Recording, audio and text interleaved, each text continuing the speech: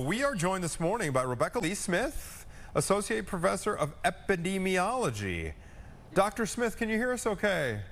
Yes, I can. Thank you. Thank you for joining us. Will you give us the basics on what we need to know about this new sampling with regard to ticks and the different kinds of ticks that have been found here in Illinois? And I understand they vary a little bit across the different counties and regions of Illinois, correct? That is correct. So we have 4 vector ticks in Illinois. Vector ticks are what we call the ticks that can carry diseases. There isn't enough information about Gulf Coast ticks because they're very newly discovered in Illinois. But up in the northern area, we have clusters of the black-legged ticks. Those are the ones that spread Lyme disease. Down in southern Illinois, we have clusters of the Lone Star ticks. Those are the ones that give you alpha-gal, which is that mammalian meat allergy. And then in the center, we have a little bit of Lone Star, a little bit of black-legged, and also the American dog tick, which carries the most deadly of the tick-borne diseases, which is the rickettsiosis. So they have multiple diseases, and they're all throughout the state, but we have different clusters of different ticks in different places. Wait. The last one you just mentioned, I've never heard of that before. A dog tick? Tell me what the rickettsiosis. And that's deadly for dogs or humans? It's deadly for humans and for dogs. Okay. So, what does it do? Luckily, it's pretty rare. What does that disease do?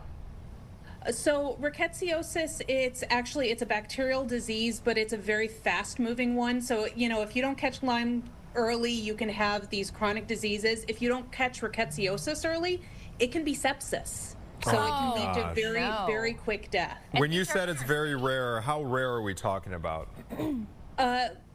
Luckily, we haven't had a lot of cases in Illinois. It does happen in Illinois. We have had deaths due to it, but thankfully not a ton in Illinois.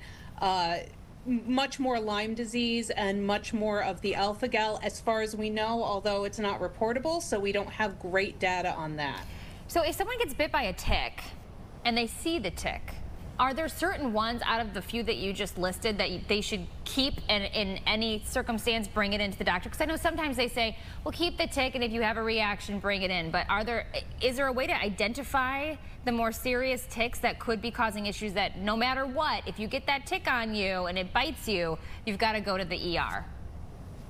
Actually, no, because when a tick bites you, it takes 24 to 48 hours to actually transmit most diseases. So as long as you get it off really quickly, which is why we say do your tick checks, find the ticks as quickly as possible, because they can't transmit the diseases if you find them before they bite or if they've just started to bite.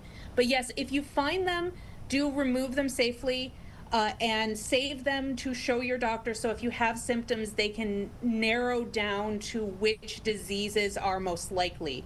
It might change how they treat the disease. Oh. Did you see it say for the one variety that it actually gives you an allergy?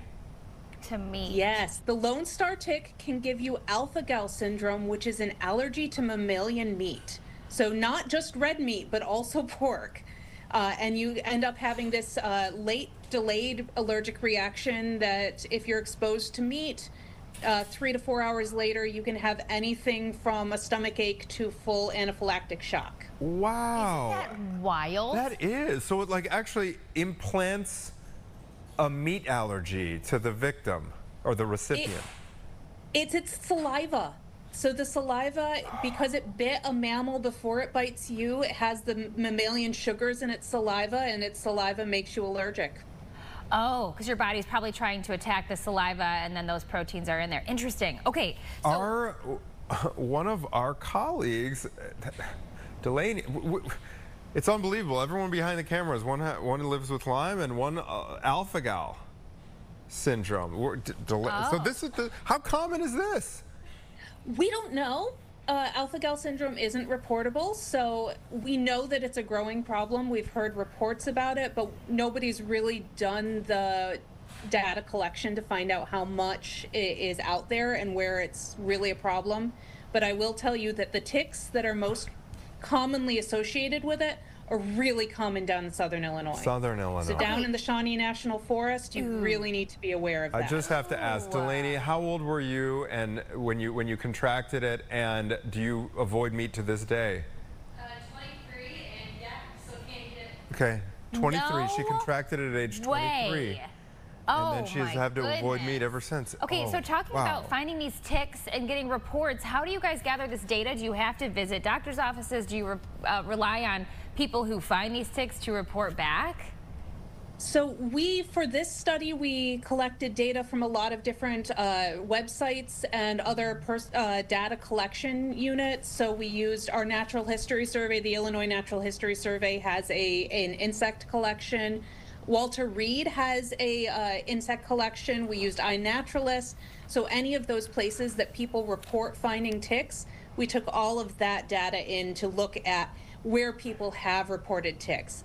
We have in the past gone out to look for ticks, but there's a limit to how far across the state we can get just with our labs. So we try to pull in information from as many places as possible. Will you put the current data in context with previous decades? You know, when I was a kid, 80s and 90s, it was something that we were aware of. You know, I remember hearing about deer ticks and Lyme disease and to check for ticks and everything. It's always been kind of in the back of my mind, but has the prevalence of these disease-carrying ticks increased here in Illinois specifically over the years? We think so. We don't have great data from early on. Of course, with ticks, you have to go looking for them. So if we don't have the data, we don't know. But it seems like they are moving. The ticks that carry Lyme disease, the black-legged ticks, seem to be moving down from the north to the south. And the Lone Star ticks are moving up from the south to the north. And the American dog ticks are everywhere. We have them all across the state, and they've been there for a while.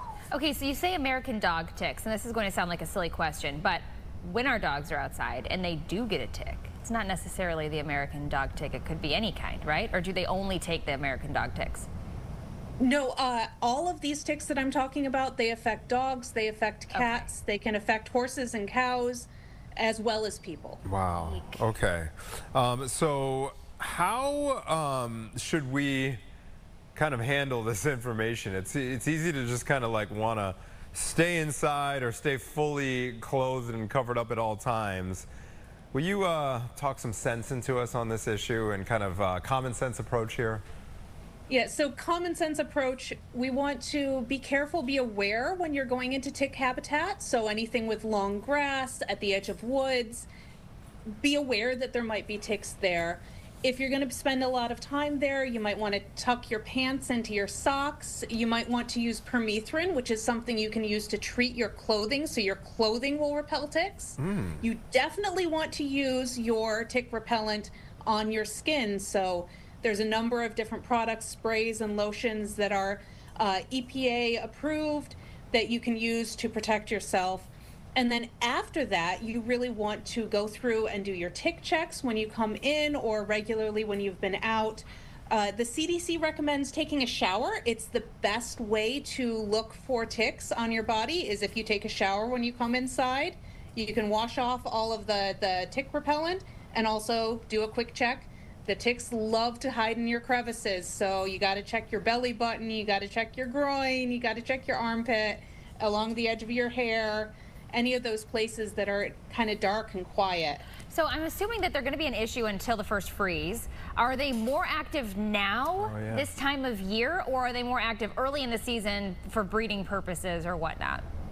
So we really worry about spring and fall because that's when the nymphs are most active. So the nymphs are kind of like the tick teenagers. So they've had time to get infected, but they're still really small. So they're still the size of a poppy seed. So they're very hard to find. So that's what the ones we're most worried about.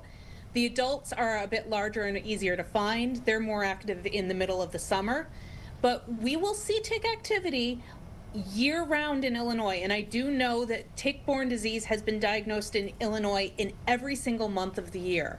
So we do see it. If it's above freezing, the ticks can come out. Oh, no. Wow. So burrow in the ground or something in the wintertime, and then they come out? In the winter, they like to burrow into the leaf litter, and if it's above freezing, they'll wake up and come out and look for a meal. Disgusting.